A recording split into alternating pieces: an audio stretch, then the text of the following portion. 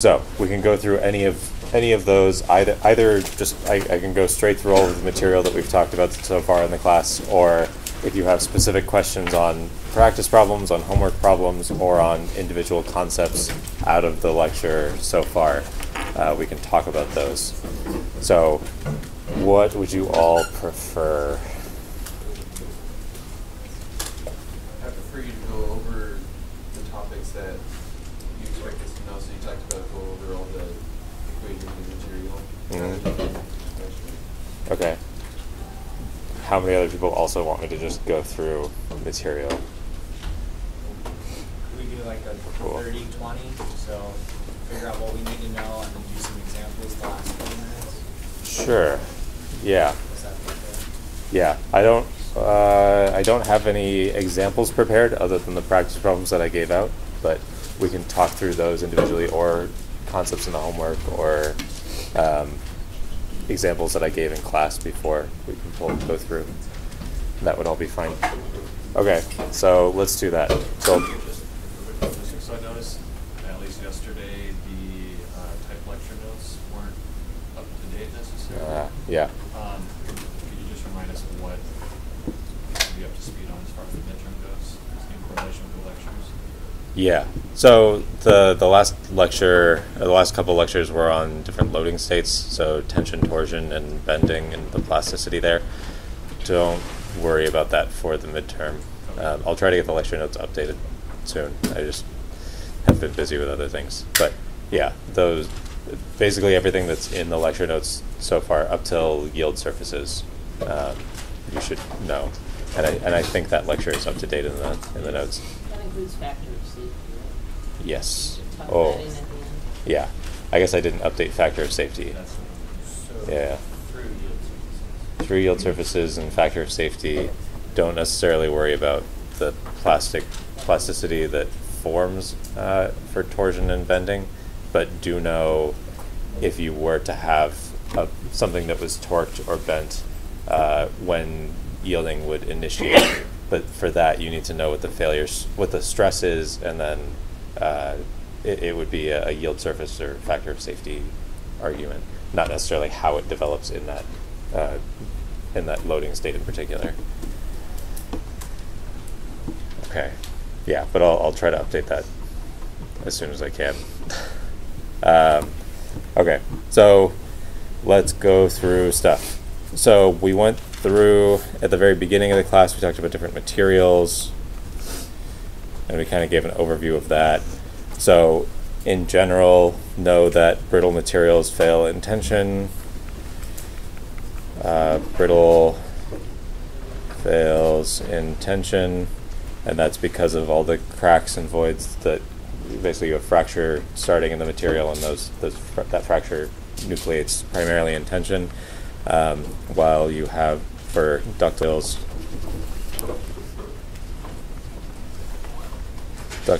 materials generally fail in shear.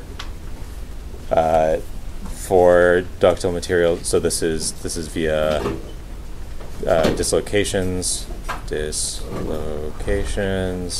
and grain boundary sliding, which I'm going to call GB sliding. For ductile materials or metals, we also have a Hall-Petch effect. Hall-Petch effect, meaning that smaller grains are stronger. Grains are stronger because it makes it more just difficult for dislocations to move through there. And then, yeah. So I guess these concepts then relate later to when we have stresses. Do we need to memorize the names of the concepts, or if we can describe it? If you can describe it, that's fine. So like memorizing the name Hall-Petch, yeah, it's okay. Just know that smaller grains are stronger, and that was one of the homework problems too. Yeah. So as long as you can describe the concept and why it happens, yeah, you don't need to necessarily know the name. But so these two come up, are they're important later on when you look at failure surfaces of materials. So that's why when I twist the chalk, it fails at a 45 degree, and when I twist it, I guess next week you'll see when we do our torsion test, when you twist a metal rod, it should fail on a flat surface because it's failing in shear, not in tension. So this brittle and ductile failure comes in when you are looking at your failure surfaces and the mechanism for failure. We looked at stress and strain, and for those we wrote out stresses and strains as that tensor, or as that matrix y, z, x, y, x, z, y, z. Strain is something similar, x on x, that I'm not going to write out. Know the difference between engineering strain and normal strain, epsilon x, y, and generally understand why that definition comes up, which was again one of the homework problems, even though I fudged that one up a whole lot and kept making errors. So once we had that stress, we looked into how to transform it. So there was a few different ways that we looked into a few different methods for stress transformation. We had just stress transformation equations. So transformations. We had like our sigma x prime was that 1/2 sigma x plus sigma y, 1/2 sigma x minus sigma y cosine of 2 theta plus sigma xy sine of 2 theta. So I gave a few equations for these, and there was similar types of equations for sigma y prime and sigma x prime. You can also look at it in terms of a Mohr's circle. So when we have some arbitrary sigma x and then sigma xy, I guess xx, xy, you can use that to figure out what the stress in some new orientation is, some distance 2 theta away, using that Mohr's circle analysis, sigma and tau. You can also use this Mohr's circle, so we can say now the center of the circle and the radius of the circle are that sigma x plus sigma y over 2, and our radius is that square root of sigma x minus sigma y over 2 squared plus xy squared. From there we could find our principal stresses. Sigma 1 and 2 is that center plus or minus the radius, and you can figure out what angle away then your principal stresses are from the initial stress that you had based on an arctangent of the thing, which I don't actually have written down anymore. I'm not going to write down the equation because I'm probably going to mess it up, but you can use either Mohr's circle or transformations to figure out where your principal stresses are.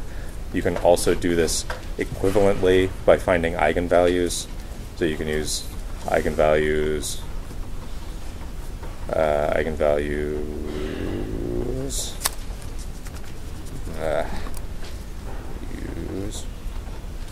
and eigenvectors to also find your principal stresses and your principal stress directions, and that's another equivalent way of doing that, where if you feel more comfortable taking eigenvalues and eigenvectors, that works. You can also use your stress matrix and apply, instead of applying these equations, you can say the stress in the transformed coordinate is some rotation matrix times your stress times that rotation matrix, where that rotation matrix is some cosine theta minus sine of theta, cosine of theta. So basically there's a whole bunch of ways to rotate stress around in space and to figure out what principal stresses are and what principal stress directions are. These are all equivalent. Would we be expected to use the matrix form to solve You don't have to use any one of these in particular. Just be sure to know at least one of them well. There will definitely be a stress transformation problem and a problem where you have to figure out principal strains or principal stresses and principal stress directions. So any one of these works, just whichever one you're most comfortable with, basically. Yeah. So if you don't have a cheat sheet, are these equations provided on the exam? You get a one-page, one-side handwritten note sheet for the exam, which, did I send out an announcement about that on Canvas at all? Maybe not. Single-sided. Did I say double-sided? No. I'll send out an announcement on Canvas just to clarify, in case, I don't know, people forgot or anything. Yeah, one page, one-sided, handwritten. Are there any solutions to the homeworks? I posted the solutions for 1, 2, and 3, and I haven't posted 4 because it was due today. But yeah, I'll post that probably sometime tonight. Would you mind just briefly explaining once more that relationship between gamma xy plus t epsilon xy? Oh, this one? Yeah. This is it's a kind of semantic definition, but basically when a long time ago when people defined shear or shear modulus, so they took, if you apply some tau to a material, you can say that the relationship between the amount that it deflects and the applied shear force is related by a shear modulus. So that this is how we're defining shear modulus G. But then when you actually want to make this a strain tensor or a strain matrix, you want that to be symmetric. So in order to make it symmetric, you take this and then you rotate it. So instead of gamma, you rotate this whole body by gamma over 2 and gamma over 2. So these are the same thing. You're applying the same amount of strain, but you're in one direction, you're rotating one slightly to make it symmetric, so that your epsilon x y is equal to your epsilon y x y x. Yeah.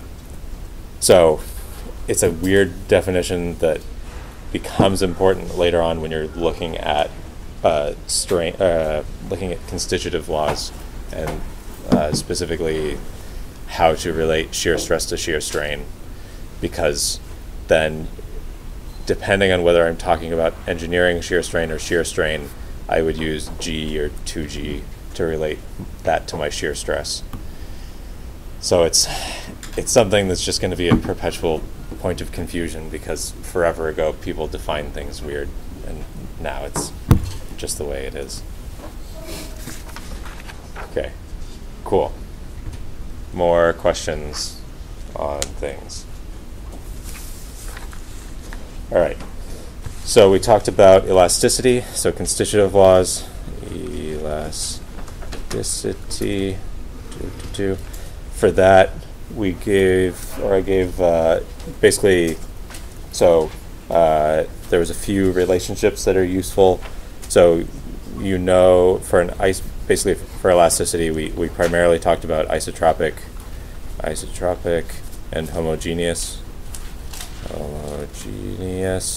materials, and we said for an isotropic homogeneous material, out of all the elastic constants, you only need to know 2 of them, and that relates to all of the other elastic constants you would need. So there's like Young's modulus and Poisson's ratio, which are pretty standard. You can from there determine what your shear modulus is, E over 2 times 1 plus nu. Yes. Your bulk modulus, which is E over 3 times 1 minus 2 nu, and Lemay constant, which is nu E over 1 plus 2, 1 plus nu, 1 minus 2 nu. 1 plus nu, 1 minus 2 nu. So these relationships are generally useful to know. There'll probably be something related to this on the exam. there's pure shear, right. So then what we use these constants for is relating stress and strain. So there's the definitions for uniaxial stress and strain, which we kind of want to surpass here in this class, and we want to look into the full 3D version of Hooke's law. So we say our strains in terms of our stresses, so strain in the x direction is 1 over E sigma x minus nu sigma y plus sigma z. And there's equivalent ones for y and zz, and then epsilon xy, or yes, epsilon xy is 1 over 2g sigma xy, or gamma xy is equal to sigma xy over g. So this is that weird semantic definition between, or semantic change between engineering shear strain and shear strain. And there's an equivalent one for xz and yz. Then we can relate that all. You can either use these 3D Hooke's laws, 3D Hooke's law equations, or you can write out the full matrix representation of it and say, first, we can relate this in terms of stress and say stress in the x is 2g epsilon plus lambda x plus y plus z. And the reason we use this is because the equations get really long and ugly otherwise, and so these are convenient substitutions to make them simpler. And then sigma xy is just 2g epsilon xy, or gamma xy g, which is again that same definition there. So you can either use this set of equations for relating stresses and strains, or you can use the full stiffness compliance tensors. So we say that stress is related to C epsilon, C for stiffness, or epsilon is related to S sigma, S for compliance, because again, I don't know, maybe solid mechanicians 100 years ago were just screwing with everyone. But so here, this sigma we could then write out in what we call Voigt notation: 1, 2, 3, 4, 5, 6, and this is equal to. We can write out a big relationship for stuff. E over 1 minus nu 1 plus 2 nu plus 2 nu 1 minus nu 1 minus nu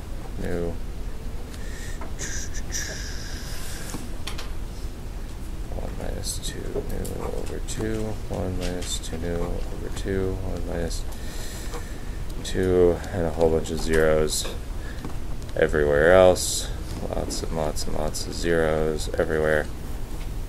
More zeros everywhere around here. And then there would be your strains here on the side. Epsilon 1, 2, 3, 4, 5, 6. So we talked through this. We gave an anisotropic version, but I don't necessarily expect you to know it for the midterm, or you're probably not going to be using an anisotropic version for the midterm.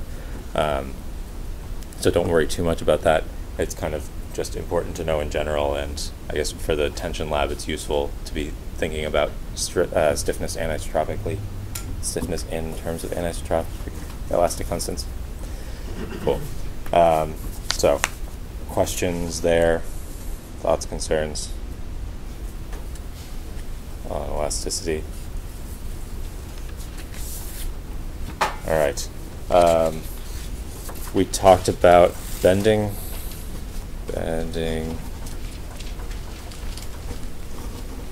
So the main things, we gave a couple relationships for 3 and 4 point bending, which you've also now used fairly extensively in the labs. Fix that. That's a roller. So we gave 3 point and 4 point definitions there. Da, da, da, da, da.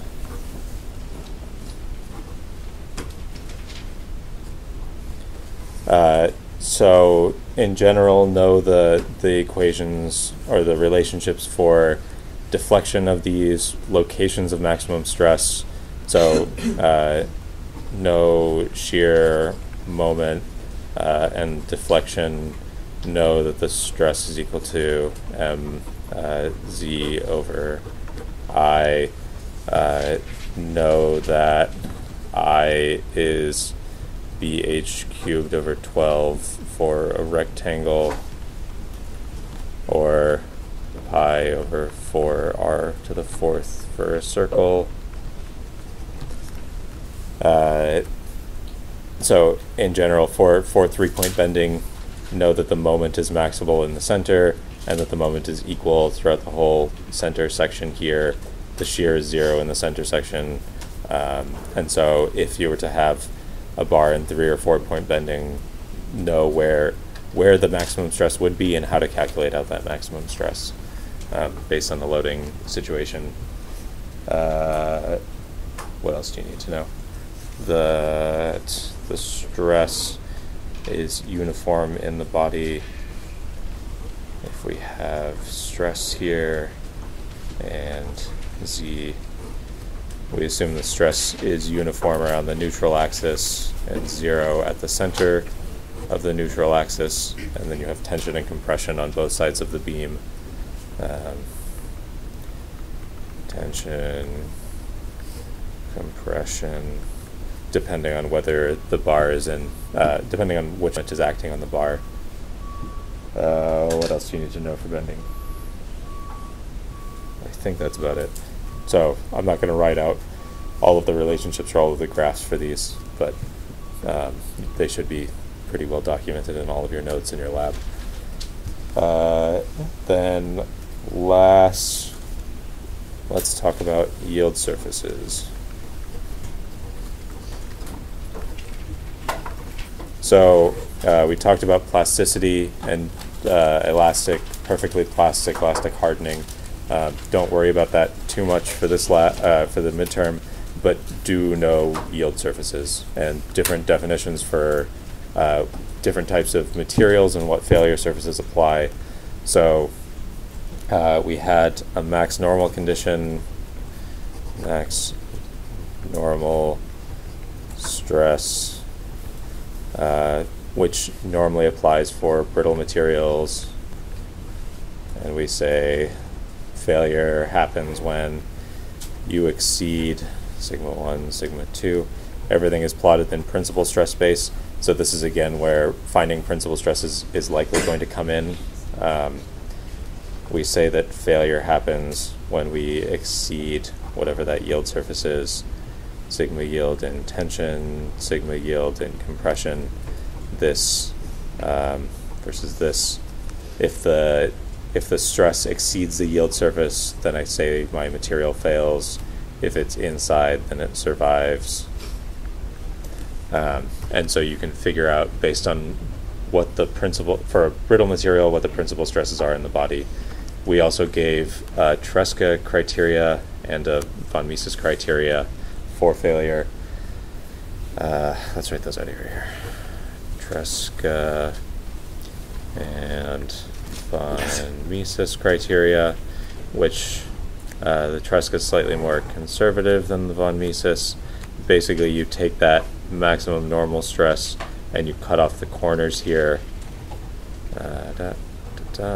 And a von Mises, you round out that surface a little bit.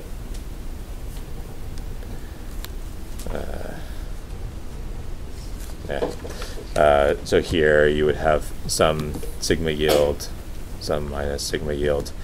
The Tresca condition, both of these apply for ductile materials generally. ductile materials. The Tresca criteria says failure happens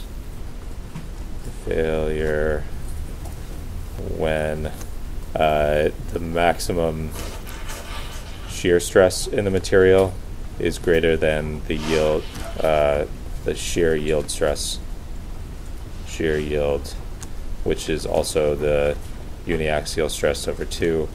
And I can say that the max shear stress relates to my principal stresses as the max of sigma 1 minus sigma 2 over 2, sigma 1 minus sigma 3 over 2, and sigma 1 minus, or sigma 2 minus sigma 3,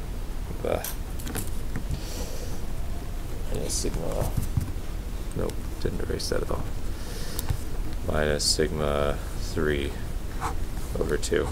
So I'm taking the maximum difference between my principal stresses, calling that my shear stress, and then saying when one of these terms exceeds my yield shear stress, then failure happens. For the von Mises, we have a slightly more convenient definition, or maybe not convenient, but von Mises, we have a slightly more complicated definition, but it's more convenient because it's a continuous function.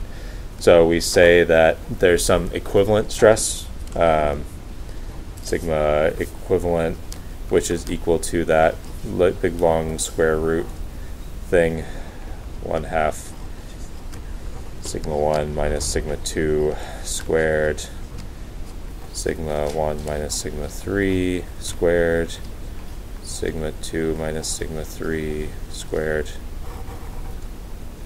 There we go. I moved a half out to here. And failure happens when that equivalence is greater than or equal to my yield stress. So both of these criteria are looking at shear or shear stress as the deformation mechanism. Here, von Mises looks at the total, basically combines all of the shear stresses in the material and looks at the total distortion of the material.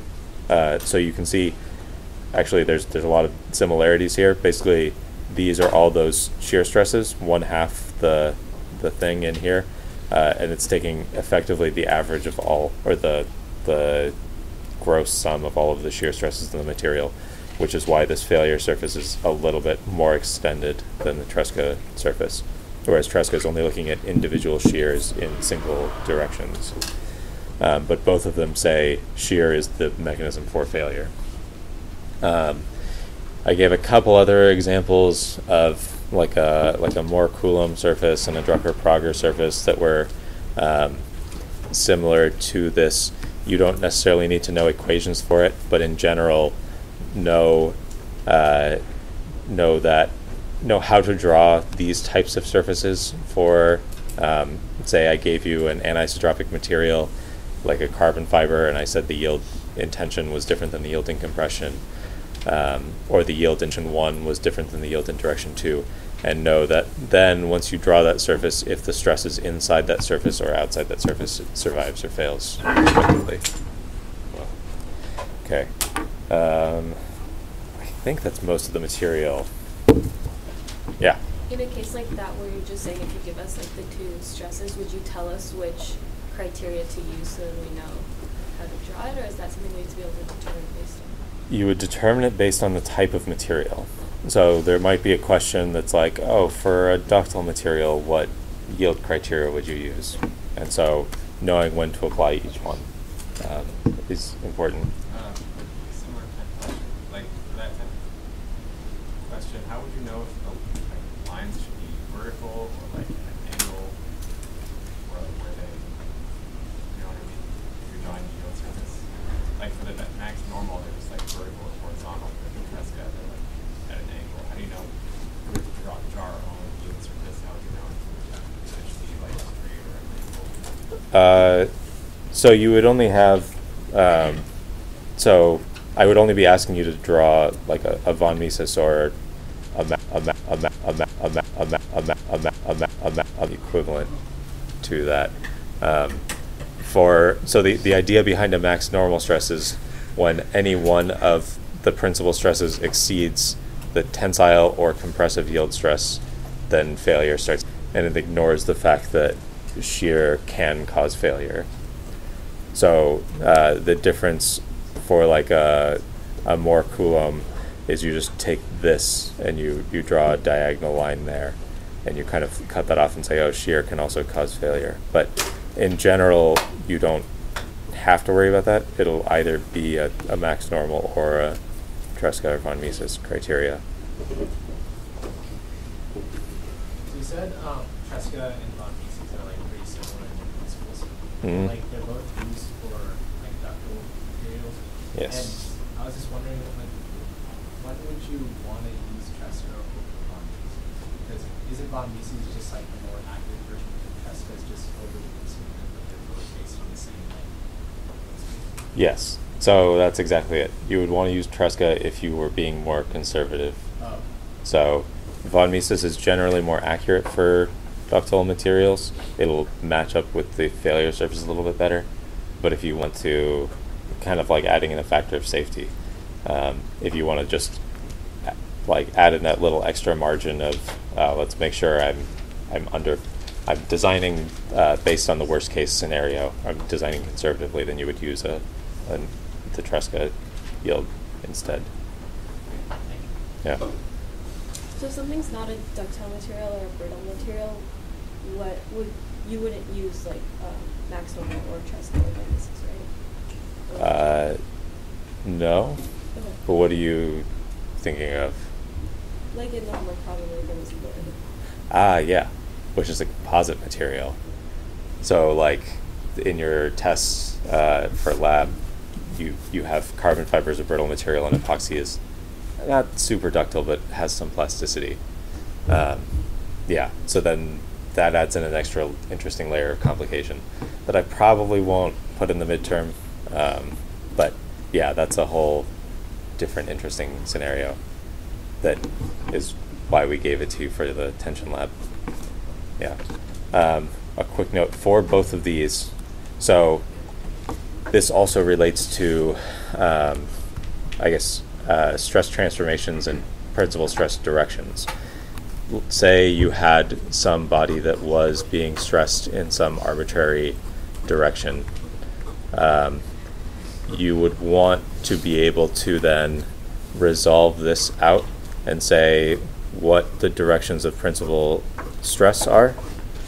So find out at what, let's draw from here, find out what angle away your principal stresses are, and say in that direction along, basically if failure were to happen in a brittle material, it would happen in a plane orthogonal to your maximum stress direction, and if it were to happen in a ductile material, you would have this rotated by 45 degrees, and that's your direction of maximum shear. So your principal stress, max principal stress, principal orientation is 45 degrees away from max shear. So then here, if I were to redraw this now as some max shear direction, this would now be that theta plus or minus 45 degrees, and you would have some shears, also still some axial stresses, but this would be your maximum shear orientation, and then failure would be happening along that maximum shear, along those maximum shear planes. So this is kind of a tricky concept, or potentially challenging concept, but it's one that's useful to consider when thinking about, so not only are you trying to figure out what criteria you use for failure, you have to relate that criteria that you're using for failure to what direction things are failing in, which again is why that chalk fails at 45 degrees when we twist it, because we're looking at the direction of maximum tension, which is 45 degrees to our direction of maximum shear. Cool. questions on things?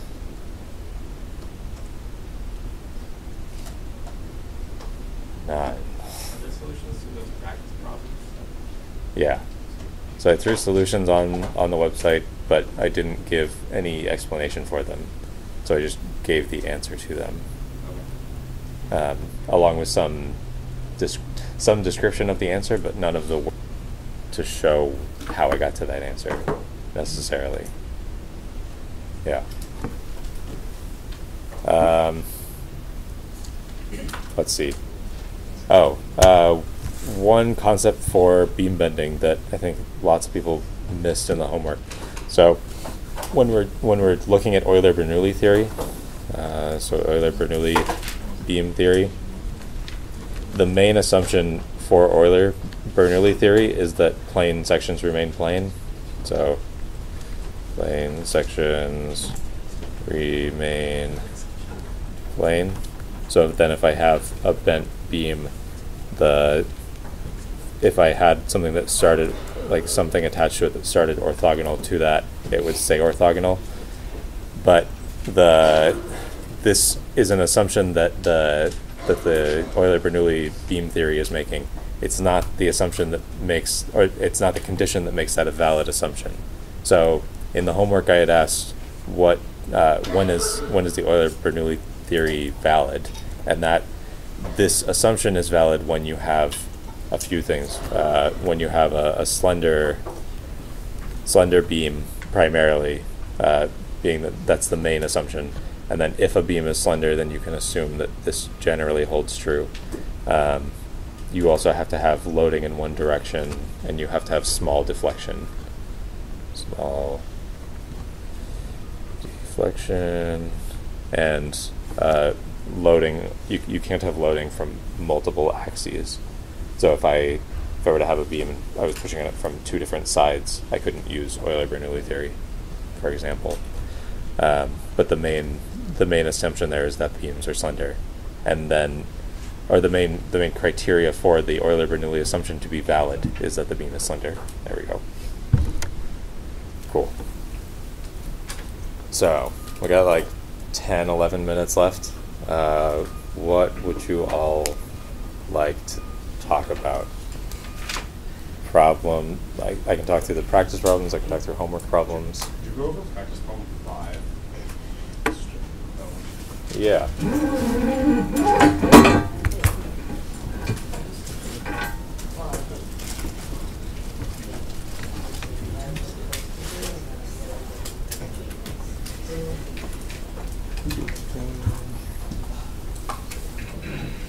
Thing wants to go.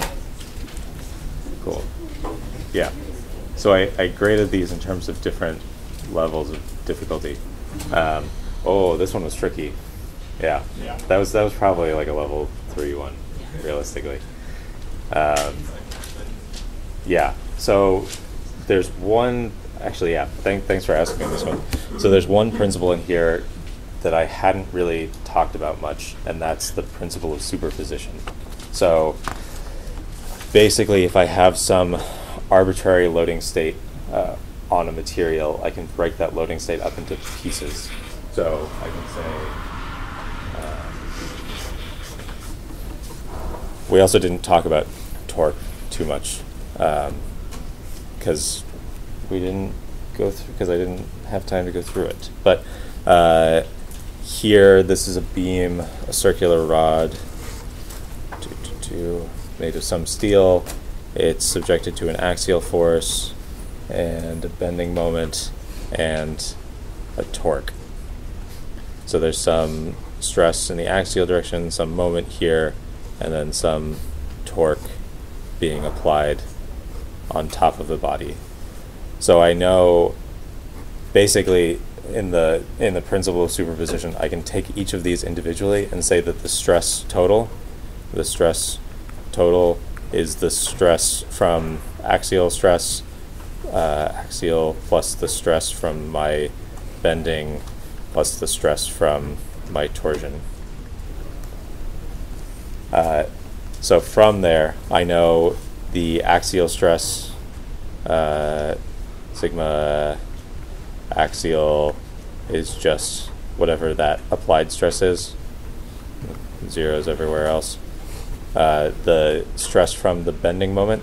So now I guess I want to look at where the maximum stress is going to be happening, which is going to be along either the top or bottom side relative to the bending moment.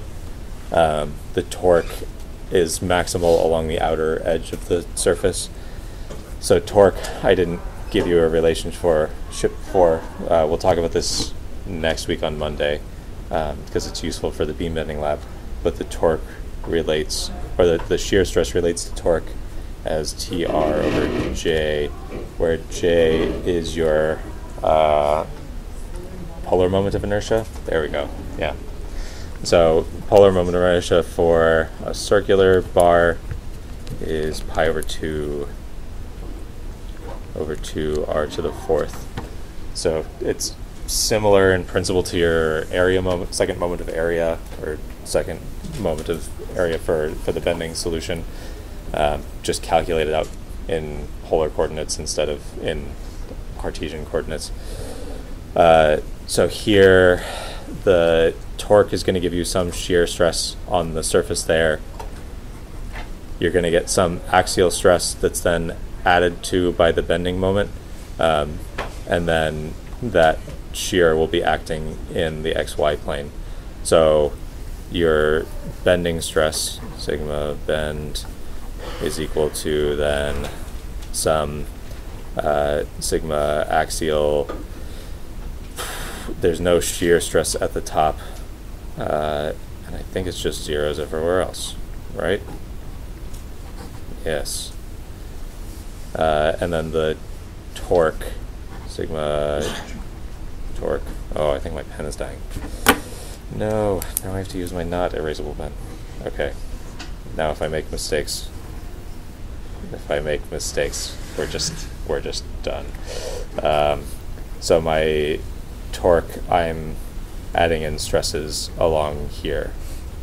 So then the total stress in the end is the maximum stress, which is happening up here at that top or bottom point, whichever side is in tension, because the moment I'm applying an axial tension and a bending, I want the tension from bending. I would have the axial stress there plus the stress from bending, and then the torque, zeros everywhere else. These are dependent on my diameter now. So the bending stress, sigma bend, is that this is now r over pi over 4 r to the fourth, or I can throw in a d in there, and then my torque, maximum torque, or torque in general, is tr over pi over r to the fourth. So I can plug both of those in, and basically I would take this, find principal stress directions, or not find principal stress directions. No, I'm going to call this a ductile material. So I would plug these into a von Mises criteria, solve that out for solve that out in terms of my R, and then relate that to my yield strength, and then back calculate out what my R needs to be. You actually end up with a 6th order polynomial that you have to solve, which is kind of a gross one. Yeah, this question is way harder than what would have been on the midterm, or what will be on the midterm. Yeah, so you solve out that 6th order polynomial, figure out what that D needs to be. Once you get D, you can plug those back in to get stresses, and then if you assume it's ductile, you go back to this idea of failure along the maximal shear direction. So you can take principal stresses of the body and figure out directions. Just clarifying, in your sigma bend, the sigma AX, like up top? Oh yeah, these. AX that you have, is that? It's the same. That's just like the stress created by the movement, right? The MC Yeah. over I. Yeah. And so this is your mz over I here. torque is also torque R over J. Yeah. So this was a way more complicated problem than will be on the midterm. But this idea is one that I wanted to come across. I probably should have made it a little bit simpler, but yeah, that idea of superposition is a useful one. Cool. More questions, other problems? So you could adjust whenever torque, so we're gonna have to know that.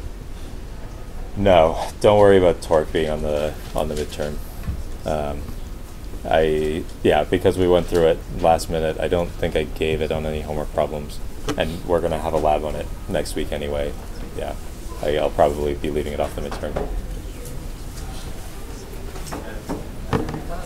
So normally, changing a factor of safety will like shrink or grow the failure envelope. But switching from like a von Mises to a Tresca criteria changes the shape of the failure envelope. Is there anything special about the parts that get removed that makes them more likely to fail? Like in that region of the graph? What do you mean? Like when you go from a von Mises to a Tresca, there's like certain chords almost that you cut off of the ellipse. Yeah. Is there something There's about like those specific regions that makes them more likely to fail than, say, the vertex of Tresca? Or is it kind of arbitrary? You mean why would failure be more likely to occur in here than Yes. there? So I guess it sort of depends on what your material is, but in general, this is saying failure would happen if the shear in any one direction surpasses the maximum shear stress. So if you had a material where those shears didn't relate to each other, say shear was, I don't know, you had like weak planes holding together a material, you only care about shear in one direction, then a von Mises criteria wouldn't make sense necessarily. Okay, so for like wood and other things like those types of composite materials. Yeah, a Tresca criteria might be better for, or not quite because they're anisotropic, but looking at a maximum stress or maximum shear stress instead of a equivalent stress might be better. Yeah. Okay, I'll see you all on Friday.